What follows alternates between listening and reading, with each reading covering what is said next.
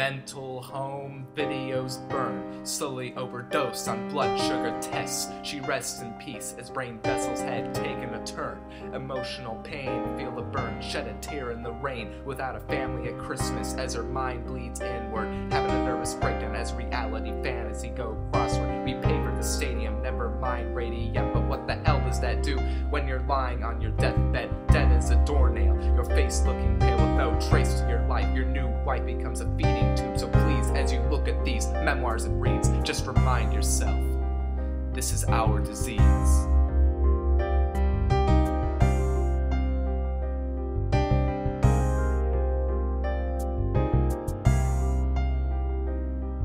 I remember the last day she was happy, woke her from napping, broke her from the bad dreams, and it seemed so long ago I knew the same person. But as Alzheimer's worsened, her lifetimer was cursed, and asking where her mother was until her last breath, she passed away with the past, mentally smothered to death.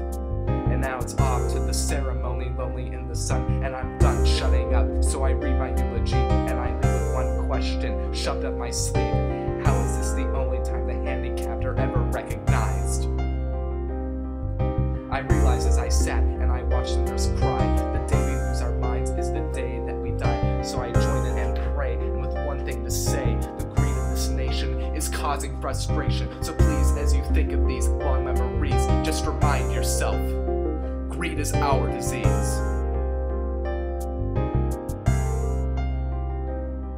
From the Alzheimer's patients forgetting their place, to atrophied teenagers losing freedom to chase dreams of desire, imprisoned in the mind, recontrolling your body like growing weeds. She looks up to the sky, but the clouds were opaque, shooting stars flying by out of sight of the mind's eye.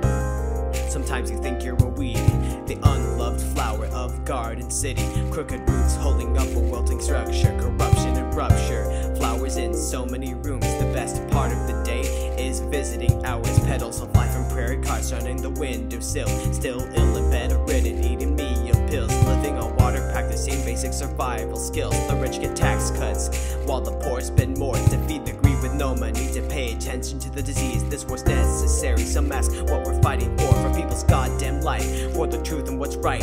You get text messages, we get doctors' notes and phone calls telling us we might die, man.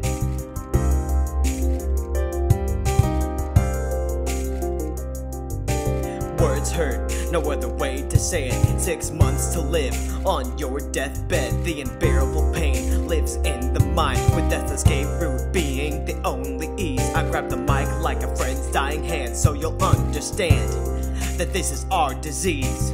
What would you do if you were going to die soon? Live your final breath or cry a monsoon? She was 15 years old, living life at her peak. Her reach seemed limitless in countless dreams. Just got into high school playing basketball when she started to trip and her grip would slip sometimes, and sees her body didn't belong to her. Then came the checkup at the hospital, and she was diagnosed with an incurable disease. While her parents hid the truth from her, it became clear whatever this was wasn't supposed to be here. She became more conscious of her body, still slipping and tripping, but living life full and pure.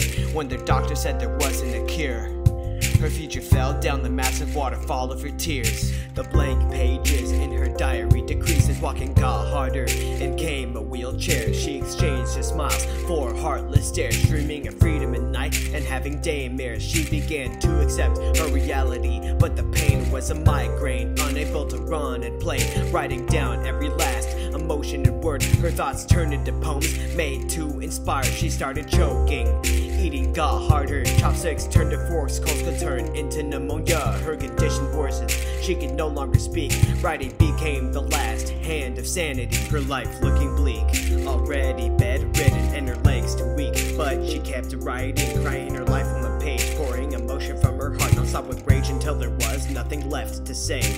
Fate can't be put into words. She passed away at last, asking why this disease chose her, but fate can't be put into words, crying one liter of tears, reaching out to her peers.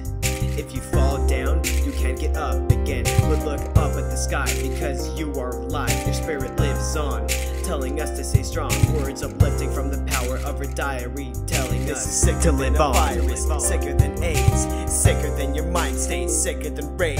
Parasiteful eyes looking for what's right, parasiteful minds fighting for their life. This is sicker than a virus, sicker than AIDS, sicker than your mindset, sicker than rage. It's parasiteful eyes looking for what's right, it's parasiteful minds fighting for their life.